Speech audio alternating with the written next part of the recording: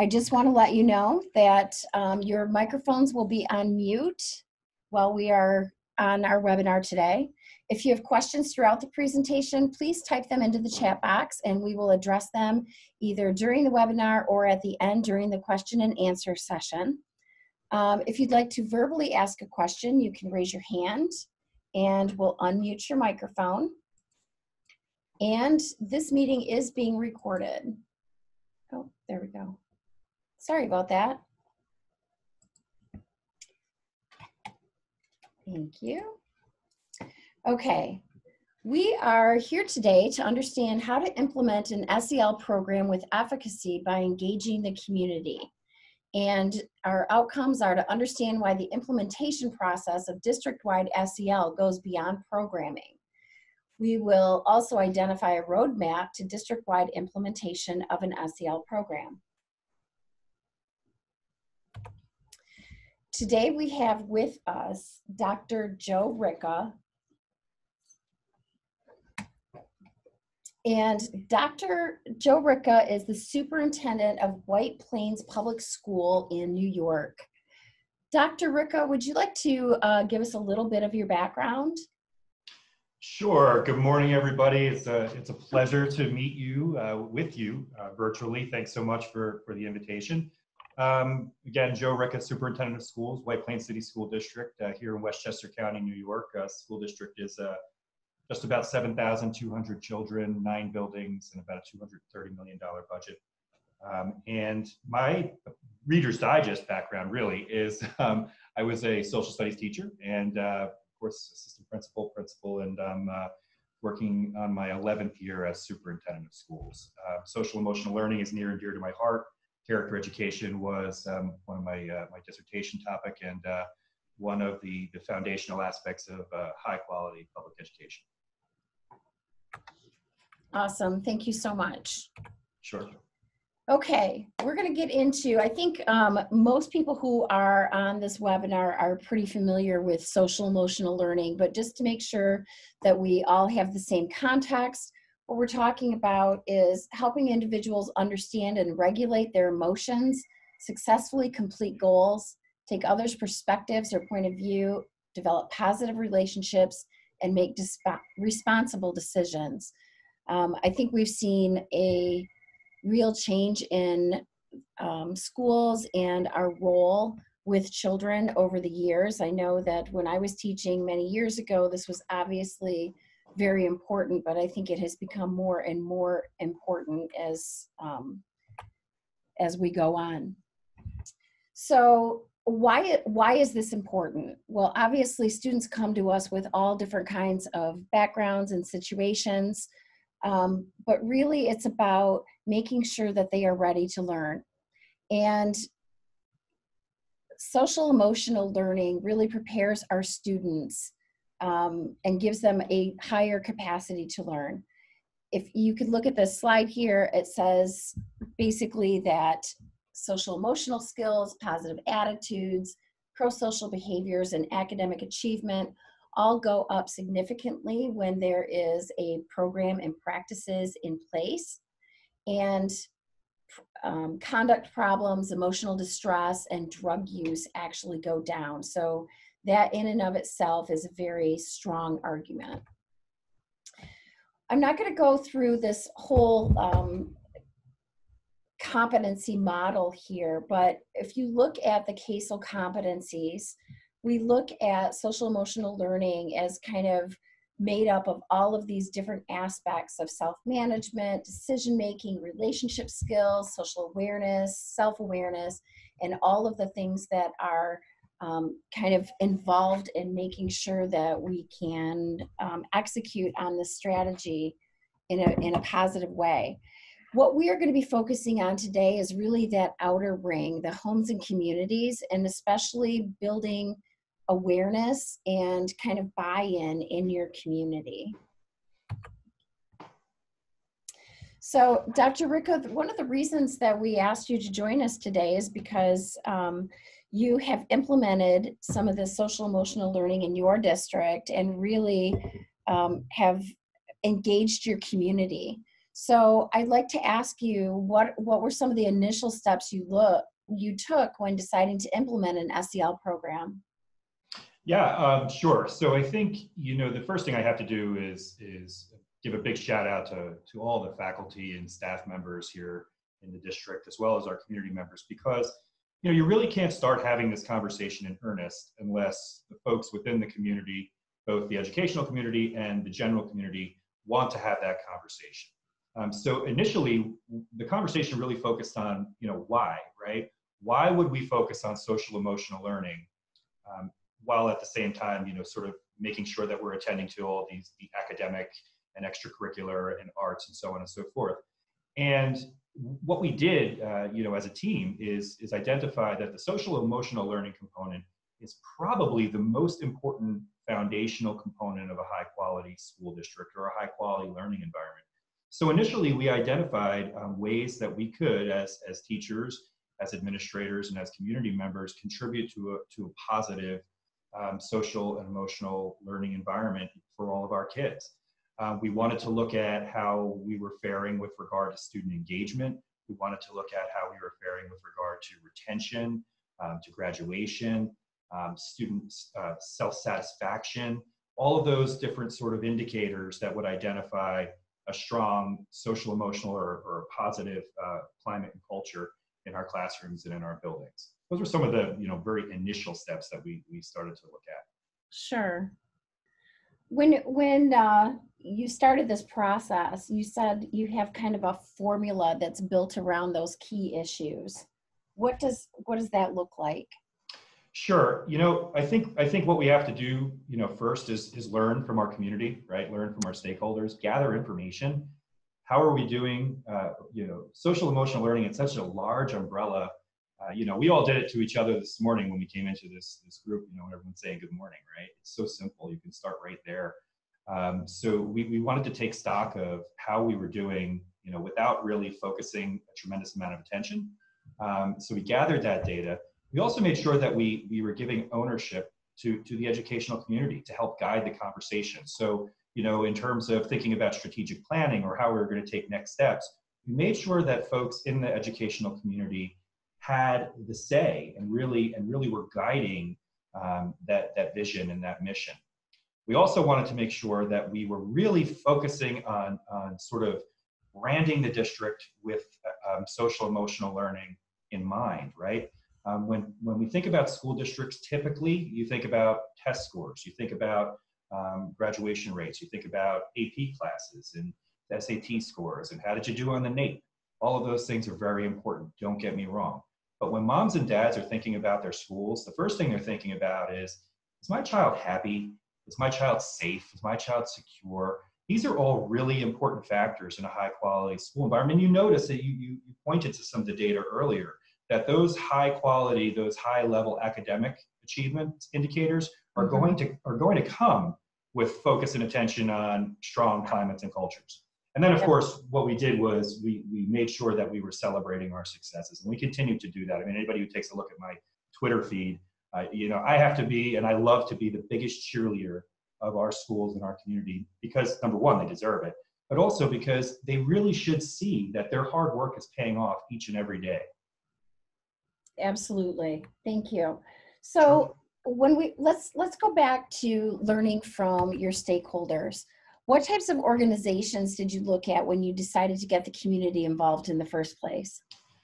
Right. So we had to make sure that, first of all, we were kind of sharing what we were looking for and what we were trying to figure out with everyone, and that they could understand what the benefit from focusing on social emotional learning would be. So, a lot of times people are talking about soft skills, and that sort of curls my hair a little bit, because really, soft skills to me are essential skills, right? And so often they're kind of like secondary or maybe even tertiary to what we think about in schools, and really they should be primary. So when you're thinking about, self-awareness, self-reflection, communication and relationships, engagement and community, those are not soft skills at all. Those are essential skills. And by the way, the best performing whole child example of education are students who possess those essential skills and utilize them tremendously. So, learning from our stakeholders, we first needed to make sure that we explained to them what it was we were trying to learn about. We wanted to go to different parts of the community to get a sense of what their experience had been and has been. We learned a lot. We learned a lot about the importance of making sure that each and every child feels like they have a critical partner in their schools, so a trusted adult that they could go to. We learned a lot about making sure that we were focusing on all children, right? And of course, that intuitively, but it's important to hear that from stakeholders. And one of the things that we thought we would do, and which is important and we continue to do to this day and will continue to in the future, is put committees together that are actually identifying challenges and making sure that we're focusing our resources and focusing our attention in those areas to strengthen the district's practices.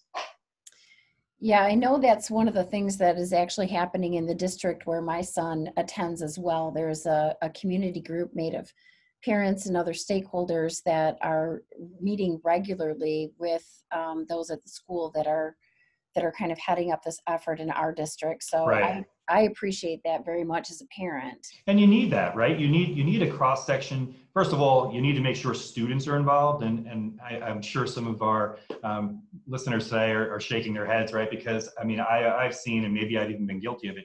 Oftentimes, you'll look at all the adult stakeholders, and it's almost like a second thought, but it should be the first thought. Make sure the students' voices are part of that. Right. Teachers, support staff, and don't forget custodians, bus drivers, folks who work in the cafeterias, your community partners, faith-based organizations, your local mental health folks, primary care providers, retirees, elected officials. There are so many community partners that you really need to have as part of this conversation. So, we started really simple, right? Communication campaign where let's sit down and have coffee. And we still do that. And we see that oftentimes from those conversations, you really get great ideas on how you can build out and improve your practice. One of the things that we discussed previously too was even engaging some other folks like that you wouldn't think of necessarily, perhaps senior citizen groups and maybe community organizations, charity organizations, service organizations, because when you think about where our children are going after they leave the school, they're going out into the community as workers and as community members and action leaders and volunteers and into all of these places. So it's kind of taking the approach of engaging everyone in all of the different groups in the community so that they understand what's going on in the schools and how to engage with those students as well. That's a really great point. The seniors in the community are an excellent stakeholder group to gain a sense of what their perspective is on the school system. Making sure that you're forming partnerships, if you don't already have them, with your local community colleges or area colleges or universities, and even corporate partners are oftentimes willing to support this type of work. Because you're absolutely right. Look, when folks are investing in young people at an early age to ensure that they have these types of skills as they're acquiring their academic skills, it's good for everybody. And employers see that, and so do colleges. Absolutely. So in your experience, when you rolled this out in your district, was the community already on board, or was there a lot of convincing that you had to do? So that's a great question. And I think, participants and people who you're going to have conversations with are coming at this from really different angles. One of the things that I've learned over time is, dependent upon when you went to school, that could really have a dramatic impact on what your perspective is about this work. I mean, no one's going to come out, right, and deny the importance of strong social and emotional learning opportunities. No one's going to come out and say, hey, you shouldn't be focusing on self-awareness and self-reflection. But at the same time, dependent upon what your experiences were, some folks see this sort of as like a secondary thing, right? It's the warm and fluffy or fuzzy sort of component. And this really doesn't have anything to do with academics. You really should be focusing on, increasing the number of AP courses you have, or increasing the number of enrichment opportunities, all of which, of course, are important. But at the same time, what we have to make sure that we're doing is communicating, no, this is the foundation, right? This work is what's going to help to elevate and provide for more access and more opportunity for all students. And what I've found when engaging community members, if we kind of come at it from that angle, people really begin to sort of think about it in a different way. Remember, it's hard to if you're not in education, it's hard to kind of remove yourself from what you experienced. And most of us, when we were in school 20, 30, 40 years ago, this really wasn't at a high, like you mentioned earlier, really wasn't at a high level of understanding, at least by a name, right? We all love, we had that teacher we loved. And, when you really think hard, why did you love him or her? Well, because there was a really positive social and emotional climate in that classroom, generally speaking, right? Right. It was a warm place to be. You enjoyed it. You were happy. You felt like you were connected. So we have to get folks to really understand what this is and the gravity of it and how important it is when we're talking about student development and academic achievement. One of the other things that I think about, especially, graduating in the 80s, was that we didn't have social media back then. And oh, sure. It has been such a huge influence on our society, and the ways that, in many ways can bring us together, but in many ways can polarize us. And the just the rise of cyberbullying and bullying in general and shaming people has been such a weird thing to watch, as far as I'm concerned. And a lot of, people who are not engaged on those platforms or don't see it for themselves. I think, a lot of people are on those platforms, but there's still a big contingent out there that are not, or who don't engage very much, or, just don't understand the climate that's going on. I think a lot of times it's simply about educating people about what is happening that they may or may not be aware of. It's such a great point. Now, I graduated high school in 1996, and from even that point to today, the world is completely different in terms of communication and connection. I will tell you that the hope is, and I think the bright side is that in many instances, our young people are better digital citizens than our adults. When we're talking about using social media platforms and using them appropriately and being mindful of others and respectful and responsible, we're teaching that in school, right? And I know moms and dads and guardians and caregivers at home are teaching that as well. So I think, in terms of the benefits here of that holistic approach, you can't deny it. Now, bullying and harassment in schools is an age-old problem. Many folks who are probably listening right now either knew of someone who was bullied, or maybe even themselves was a target at one point in time. I think we're doing a good job of calling that out and elevating the level of conversation related to those behaviors. And social emotional learning has a lot to do with that. We're finally saying that this is not okay. We're finally saying that this is not boys being boys or girls being girls, or turn the other cheek, or sticks and stones will break my bones, but names won't hurt me. We know names hurt, and we know names actually end up hurting students down the road and even into adulthood. So, these types of approaches in our classrooms are making a huge difference in the healthy development of human beings. Again, when we think about kids, we think about, elementary school kids. These are little human beings. These are little, citizens. These are little, future policymakers, right? And leaders and inventors. And we have to treat them, with that care, so that they can grow up healthy and well-adjusted. And these types of approaches, focusing on the social and emotional is doing just that. It's also a really great entry point for difficult conversations. By the way, when I say difficult conversations, they shouldn't be difficult, but because of the way our social construct is, they are. So when we're talking about equity, and what does that mean, right? When we're talking about access to education, high quality education for all, and what does that mean? And those are big, deep, sometimes challenging conversations that we need to be engaging in our schools, Because what we're seeing right now across the country is we're actually seeing, while academic achievement is on the rise, and while graduation rates are on the rise, and while children probably know more, right, because there's so much more information and access to it, that we're actually seeing a resegregation of schools.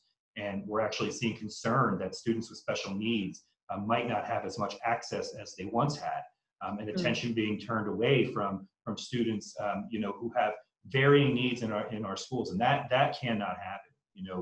We have to make sure that we're having these conversations and improving equitable practices and not reducing them. Absolutely. I want to go back to something that you said when we were talking about starting to engage the community. And you said that you should rebrand with SEL in mind. What do you mean by that?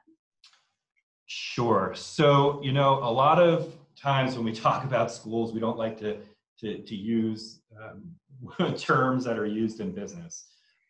But for lack of a better word, and there probably is a better word, so forgive me, but when I think of your school district or your school, or even your classroom, right, they have a brand. What does it mean to be part of your school district or your school community?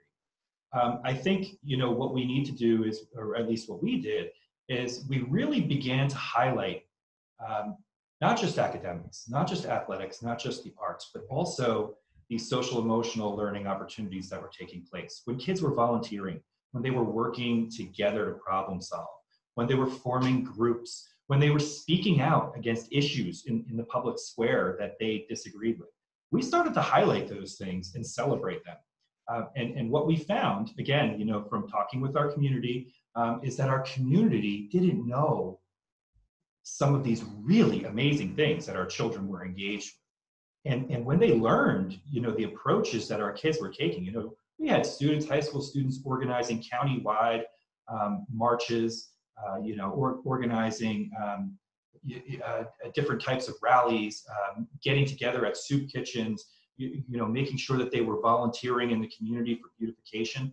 These are the types of initiatives and these are the types of activities that if you focus your school district communications on, or at least integrate them, we found that our community was really so pleased with what was happening. Also working with our community partners and, like our PTA and the city in general, making sure that we're highlighting those positive partnerships. That, there are no partitions, there are no fiefdoms. Everybody's working together to really try to move our children forward. This we found was amazing. This year we're using the hashtag WPProud, and it's everywhere. I mean, everywhere. Yeah, and we're doing things like interviewing students who had graduated and finding out how they did in college and what they're doing now, and how the school district supported them, or areas that we could have improved on. We're doing things like just talking to kids in school. What's your experience like? Running focus groups, and then sharing information that we can with our community, both good, but also areas that we're improving on. So, when we thought of our brand, and really our brand here in the district is, real life learning, and kids are getting experiences here that they're going to be able to translate into positive experiences and success when they graduate. So as the executive director of outreach for Michigan Virtual, branding is kind of my thing. I love it. So when I think about that, when people ask me what a brand is, I always say it's what people say about you. It's what people think about your company or your school or you as a person. Right. In personal branding. So it's really important that when you're thinking about the brand of your school, what do you want people to say about you? And I think the first step in that communication plan is really to think about what do you want them to say and who are you going to say it to. So once you do that, what were the steps that you took to communicate that message to your audiences? Yeah, it's a great question. One of the things that I noticed as, again, a superintendent in a fairly large school district for our area, is when visiting our schools, I noticed the children smiling all the time, right? And as a teacher and as a parent, and particularly as a superintendent, you love to see that, right? So I thought to myself, gosh, we need to start sharing these just everyday pictures of kids engaged in activities and enjoying themselves in our schools.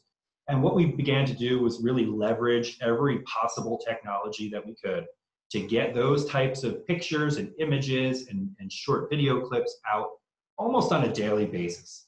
And the feedback was extraordinarily positive.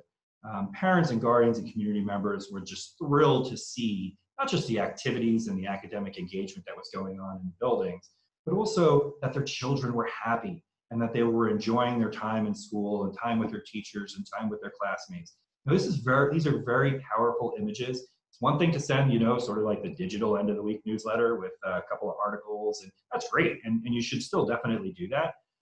But we really found that showing people, either through multimedia or even just pictures, had a really profound effect and really raised the level of pride in things that were taking place. We did that. We also started to leverage things like Facebook Live for short interviews with people in the district. We also started to put together, short videos about the district. We reshaped our website, which is again, going through another sort of iteration of reshaping to make it more user-friendly. And all throughout that process, focusing both on the high-level academic achievement and as well as the many, many social and emotional learning opportunities and supports that were throughout the district. And this messaging, I think, is really important. You have to have a clear vision and mission for what you're working toward in your school, in your classroom, or even in your school district. Constantly communicating that message and showing folks how you're making progress toward that mission and that vision regularly is really, really important. And that's something that we work on every day. And I have to say, it can be done at the classroom level and done so well. I just give a shout out to my son's kindergarten teacher. They utilize a platform and they're always sending updates and pictures. And, as a teacher, you have so much to do and so much on your plate.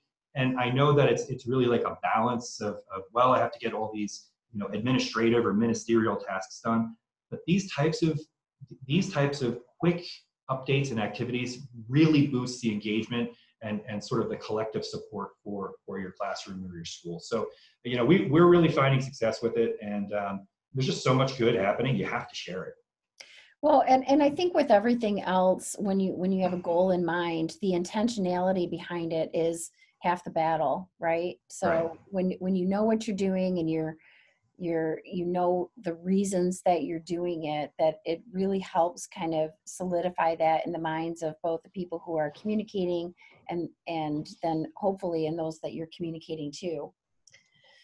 Exactly. So I think about the SEL programs, and there are some people who have programs. There are the people who just kind of embody the principles of SEL and talk about that with their staff and making sure that that's happening in the classrooms. But when you think about engaging your community for SEL, does that require a lot of resources? I mean, how much money did you have to set aside, or do you set aside, or what does that look like in your district? Yeah, that's a great question. And I should say, one of the best things about social and emotional learning approaches is many of them they cost nothing. Outside of perhaps maybe getting together in soft costs of professional development or community conversations, a pot of coffee, and really sort of, redeploying some of the resources that you already have at your disposal. So that's the good thing. I mean, there definitely are programs, that you could go out and engage with and implement within your district that focus on social emotional learning. But if you don't have resources at hand, which many folks that are in public schools, that's always a challenge. I think looking sort of around and first, seeing what can you do in your sphere of influence to really engage with this work and move it forward without a substantial investment of perhaps funds that are not presently available. And I'll go back to sort of the CASEL framework because, in full disclosure, I don't work for them, but we, the district, are working with them to do a social emotional learning audit in our district this year. So, when you look at the tenets of self-awareness, self-management, social awareness, relationships, and responsible decision-making, mm-hmm. I think for many teachers and for many principals and folks who work with children every day, these are already integrated into what you're doing. Sure. I think the importance is calling them out and identifying them for what they are, and identifying them as goals within a lesson or within an activity or even within a community sort of initiative. I think that's what's important, that you're raising the awareness that, hey, we're not just working on recycling, but we're also making sure we're working on social awareness, relationship skills, and responsible decision making at the same time. And then you can, again, really bring and move that forward in almost everything you're doing. So, I think that resources are always scarce. It doesn't need to cost you a lot of money. And I always say smiles cost nothing, right? Kindness, care, and compassion cost nothing. This morning, we all said good morning to each other. If you start every day with saying good morning to children, smiling and being truly happy to see them, you already are on your way to having a great day with regard to their emotional learning aspects. I think you brought up a good point is that some of these skills, obviously we're already doing them as educators, and we're already trying to model the practice, or when we set up our rules at the beginning of the year, we talk about treating each other with respect and what that looks like, and all of those sorts of activities that we are already doing. I think when you kind of call it out and name it, that helps students understand that it's kind of a bigger concept and that different situations can be applied to that concept. Yeah, yep. So, yeah. I don't want to cut you in, but I should mention we also have to model it. That's really important as well as the folks who are working with kids. And what you find as you get deeper into the work is if you sort of make a mistake or stray a little bit, or you're having a bad day, when you're in a good place is when students actually look to the adults and say, hey, is everything okay? Yeah. What's happening? You're seeing this actualization of a realization that they are part of a community. Everybody has a bad day, right? And when folks are all looking out for each other, children, adults alike, you really know you're moving in the right direction. Absolutely. Okay. So we talked about engaging. Wait, where am I? Got to get in the right screen here. Sorry about that. So you talked a little bit earlier about equity. And making sure that there's equity, and we're thinking about all children when we're talking about SEL. Can you talk a little bit more about that? Absolutely. And I know everybody knows this, but I always like to make sure that it's stated at the outset. I believe that folks who are involved in education are all folks who are there for the right reasons. They want to see children succeed. Nobody gets in their car and drives to school and says, I'm really looking forward to handing out Fs today, right? At least I hope not. Gosh, I hope not. I hope not, right? And teachers they're probably some of the hardest workers in the world, and I personally think they're the most important profession in the world, because if they don't do what they do, nobody else does what they do later. That said, we have a problem with equity. We've always had a problem, and I don't mean, I mean we as people, right? Right. We oftentimes confuse equity with equality. And that's really a dangerous thing, because equality doesn't give individuals what they need to succeed. We need to be focusing on our children individually and collectively, but recognizing that the individual child, every single one of them is different.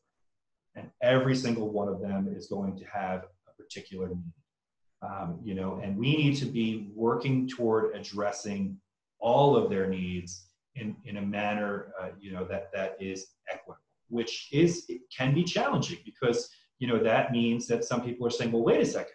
Doesn't that mean that one child might receive a different type of support or service or experience than another child? And the answer is yes.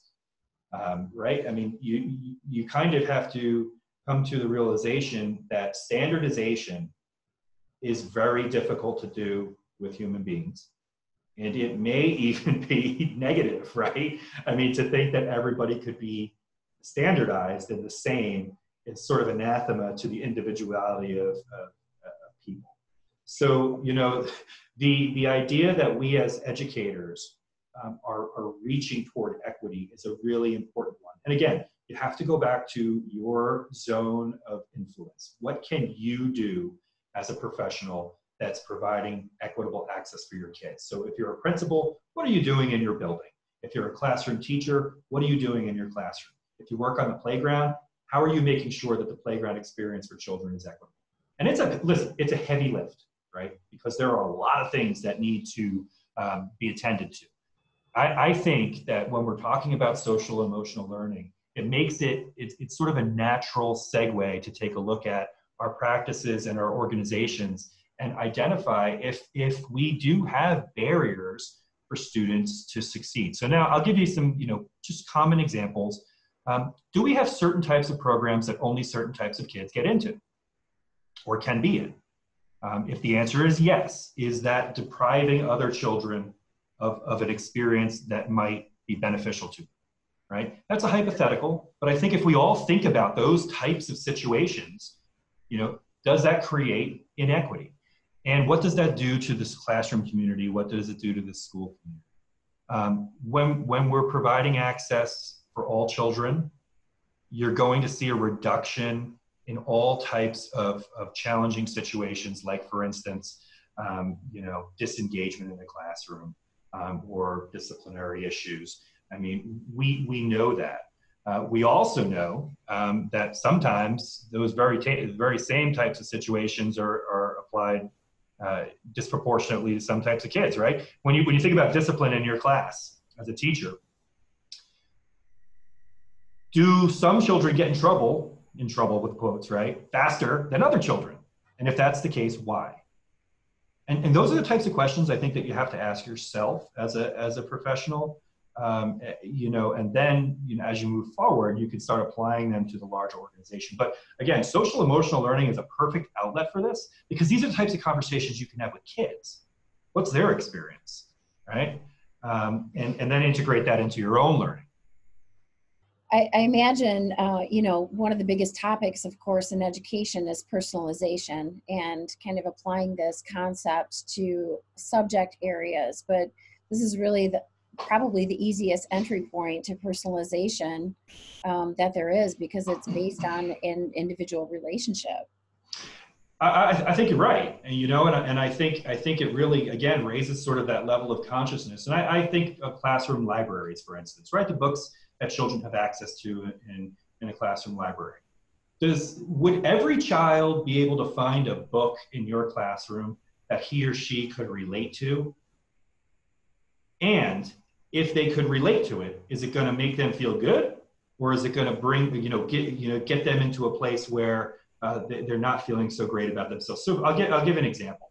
Many times, what we see is when children of Native American children of Native American ancestry read books that have Native Americans in them, they're often historical pieces, right? Sure. You know what I mean? Because and by the way, it's not because the classroom teacher didn't think to find books that would help to connect in contemporary times. It's just because that's the way those books were arranged in that class, or maybe you inherited that classroom library, whatever the case may be. But these are the types of things that you would look at from a social emotional lens to determine whether or not there are equity issues or there are barriers that might be in place in your class. It's powerful stuff. It's tough stuff. But if everyone's making an effort toward doing that, I think we're moving our schools in a better way, and I think we're giving our children more access. Great. So earlier in our conversation, you talked about the necessity of celebrating your successes. Can you kind of talk about that a little bit more? Absolutely. Well, and I don't know if everybody would agree with me on this, and maybe some won't, but I think when most people come at education, we're looking at it from, again, that deficit mindset, that deficit lens. What isn't happening that should be happening? Oh, test scores are too low. Oh, the teachers are without a contract again. They want too much money, right? Teachers are always overpaid. All these types of negative aspects are generally or usually associated with education, and it shouldn't be that way. The fact is that some of the best things in the world, some of the best things in the country are happening right now in kindergarten classes and first grade classes. Kids are learning to read. They're breaking through. There's just so much amazing things happening that we need to reset and celebrate those successes. You can't celebrate your children too much. I was speaking with a professor yesterday who we're working with in another initiative, and he reminded us that you can't spoil babies, right? You can't hug a kid too much. You can't love a kid too much. These are artificial constructs. You cannot celebrate your children in your classroom, in your school, and your school district too much. So you need to be looking for ways, and we need to be looking for ways to celebrate at every turn. And I'm telling you, whether it's planting a community garden at an elementary school, whether it's helping shovel snow at senior citizens' houses in the neighborhood, whether it's a school safety patrol or a bake sale. I mean, these are all things to celebrate. And when children feel good about what they're doing in their schools, they're engaged in school, they're learning, and they're more likely to be successful. I have to say that one of my favorite things to do when I'm on Twitter is I go and I have a list set up of all of educators and superintendents and educators across the state of Michigan and some beyond that, and to really just see the different kinds of things that are going on in schools, and they're putting together snow day songs and all kinds of other fun things. I mean, it's fun to watch. I really enjoy that. It is absolutely fun to watch. I love to watch them too. I'm going to tell you right now, you will never see me doing the snow day rap or song, but I love it. I love watching it, and kudos to those folks. Oh, we might have to try to convince you. I think this work is just so important, and it never stops. It's always a challenge, and it's always growing. But if you're celebrating and you're focusing on those positive aspects day in and day out, and I know it's hard. Believe me, and for folks who are listening, I'm with you. I'm there every day with you. It can be challenging, but at the end of the day, at the end of the sentence, you're always leaving off at a better place. And I think that it's sort of that commitment to this that will help drive the success forward. Sure. So I'm going to ask you a question, and everybody's going to groan, but how do you track your outcomes? Right, because everything that's worthwhile has to be measured, right? Right. Of course. And listen, I do believe in assessment. I think assessment is important. Assessment helps spur growth. There's no doubt about it. But at the same time, a word of caution. Don't let a lack of, some hard data drive you away from what you intuitively know is right for kids, right? So I don't need to show you a longitudinal data set that tells you smiling more in class is going to be better for your class. Right. You know that. You know that treating your children with kindness and compassion and fostering that type of environment is going to be good for your class. You know that, so do it. I will say, though, that there are ways that you can track your outcomes. First and foremost, ask your kids. Survey them. Get ready. All right, we have to have a little bit of thick skin here because they're going to tell us things that we might thought, oh gosh, we were doing a great job there. And then the kids come back and they say, yeah, no, not so much. That's okay.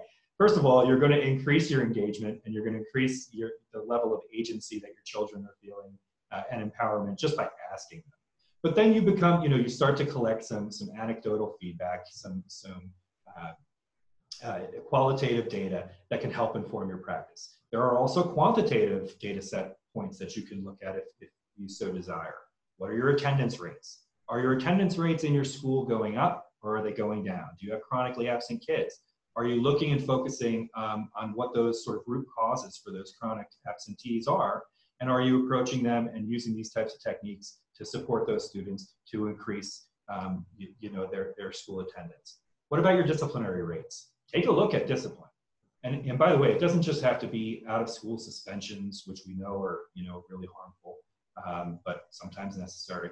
But it could also be who gets sent to the office, who gets detention most often. What do those children look like? Are there commonalities? Are there trends? How are we attending to those trends? How are we supporting those kids? Do we believe in second chances? All of these different types of things can help to form a more qualitative data set as well. And by the way, so what are your grades, right? What are the outcomes? I always joked around, like, I thought of myself as a pretty challenging teacher, right?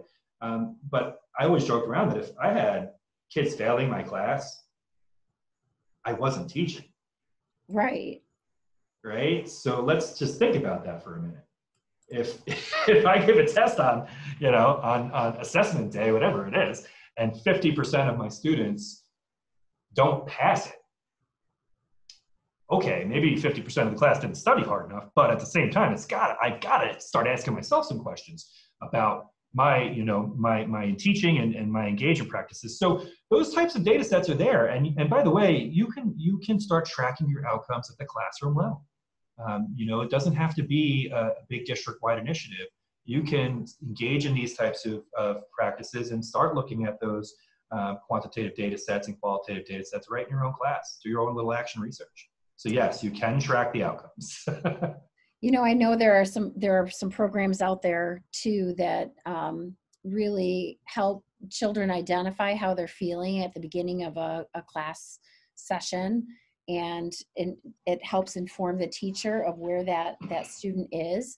And I think if you were to implement this over a long period of time, that would be something that you could track as well, is, where are students coming in?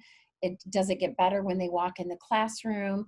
Right. I know, many years ago, I had a student who every day she came in and she had a long face, and I would say hello to her and try to be positive and sunny. And I never outwardly saw anything, but at the end of our class semester, she wrote me a note and told me how much of a difference that made. And I don't say that to be, yeah, sure. No, sure. But I know that her grades continually went up throughout the semester. And so it can be just being in that positive environment that makes such a huge difference with kids. Oh, it does. And you're absolutely right to call out that type of a situation. I bet many of the teachers who are listening right now are experiencing those and have experiencing those. I think it's really important to remember that sometimes we can forget that just the kind word or the question with genuine care to a child can really make all the difference. And you know what? And sometimes there are times where there's a lot happening in a child's life, and it's a lot of bad, right? Absolutely. And we have to remember that as teachers. Look, again, social studies teacher, right? At the outset, when I got into the classroom, I wasn't thinking, and I should have been 20 years ago, but I wasn't thinking about these kinds of things. I was thinking about making sure my students were learning the content, right? It was all about the content. And then over time, I recognized the content will come as long as we're attending to the people. And when you have somebody that comes into your class and you notice that there's something off, taking that time to attend to that child is very, very important. You could lose that child. When I say you, I mean we. Yes. And I know again, teachers listening right now, they know this and they do this every day, and thank you for that. It can't be overstated how important that is. And I think that's sort of where the rubber meets the road, and that's where you're really changing lives. I mean, that's the type of work. And I know we're looking sort of at a 35,000 foot view of social emotional learning right now. I'll give you a really concrete, simple example of what I've seen teachers do in the elementary grades. Is at the beginning of the academic year, sending a note home to parents, guardians, caregivers, and or children. Tell me about your child, or tell me about yourself. Sure. And parents have the opportunity to sort of pour out what's happening and wow, if parents take that opportunity or the kid takes that opportunity, what a glimpse into, okay, here I get a sense now of this person and how I can help to support that person. Powerful stuff and really easy to do. And again, it doesn't cost anything. It is. I've filled out many of those. Yeah, exactly right. They're perfect. Okay, we're coming up on our hour already, which is kind of surprising to me. I looked up at the clock and said, wow, we better get to questions. So I do want to open it up, and if anyone has questions, if you could put those in the chat window, we can answer those. I don't have any right now, so I will leave the chat window open and see if there is anyone who wants to ask a question.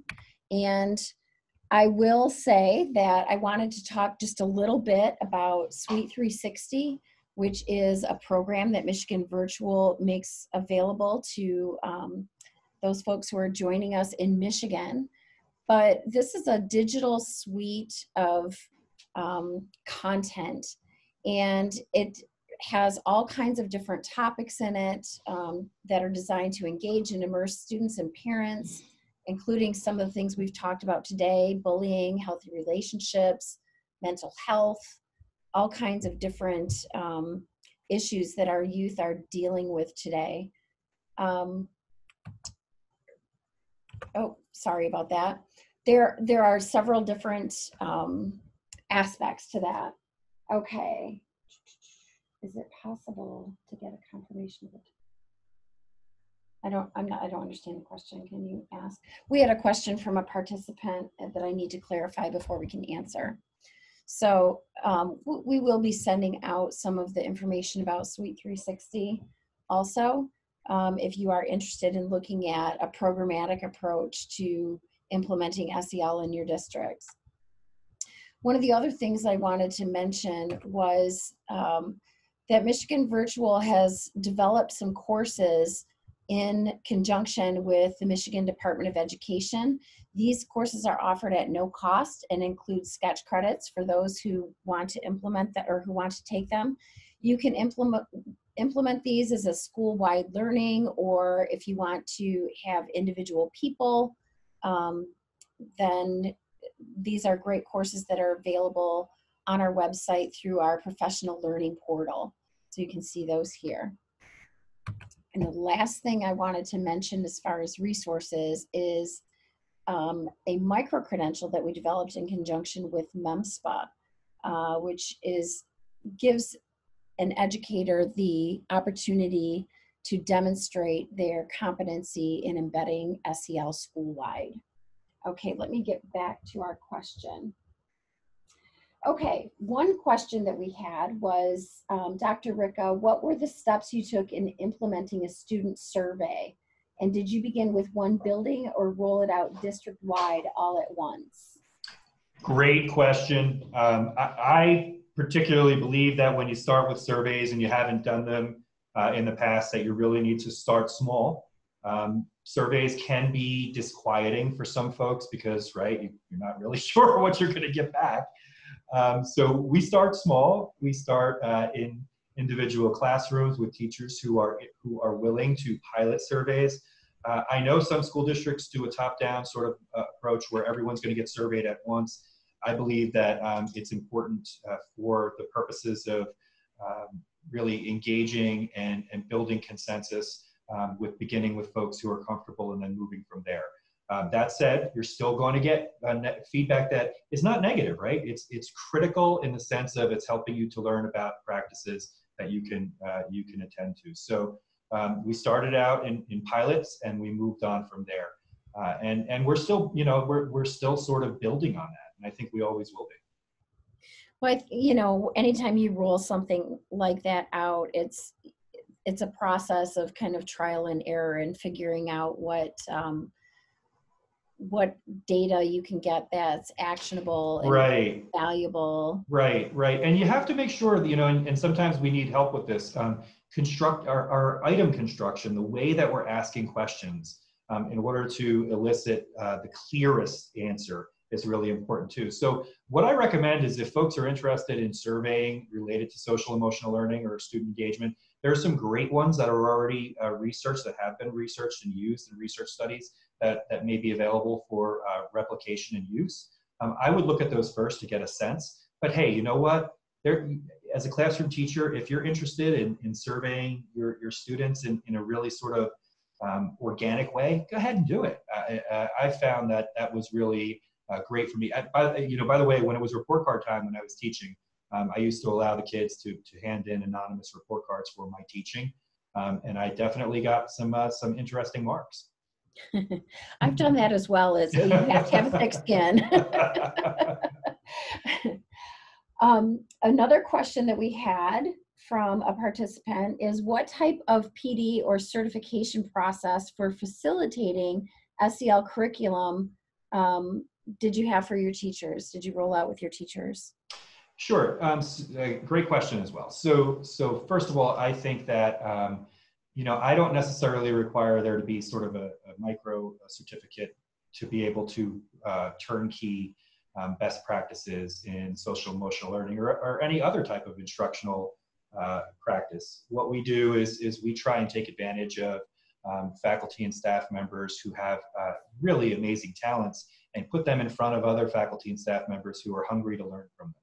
So our district prides itself on providing teachers with professional development opportunities wherever possible, whether it's in-house or whether they go out to learning that's taking place outside of the district, but anything and everything. So anything from, and this is an actual program, I'm naming it, I'm not necessarily, saying you need to do this, but sure. Like a responsive classroom type of a program, right? Or a therapeutic intervention type of a program, or a trauma-informed, classroom experience. Those types of experience, just in the recent past, have been high quality for our teachers.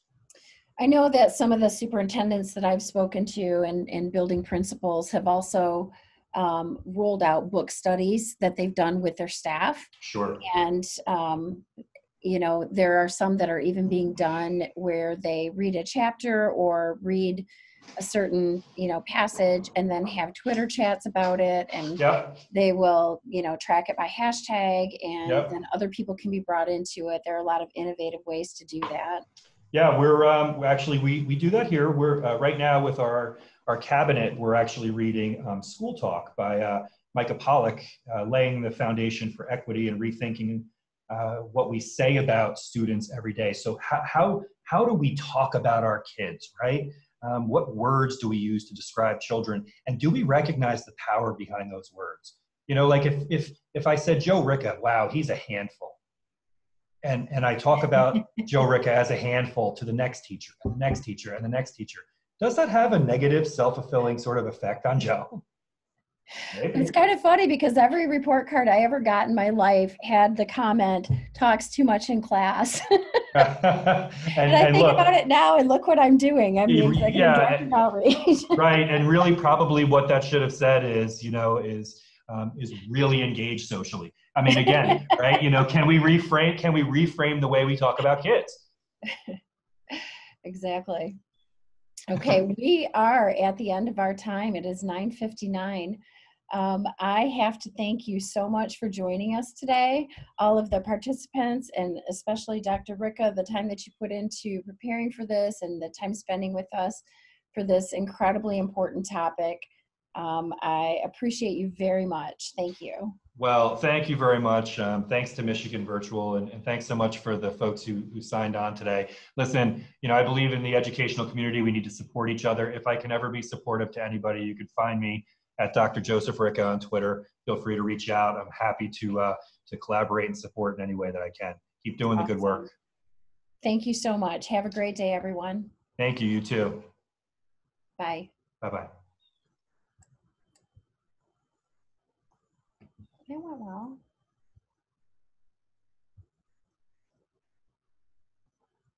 Now what do I have to do? I don't want to end it.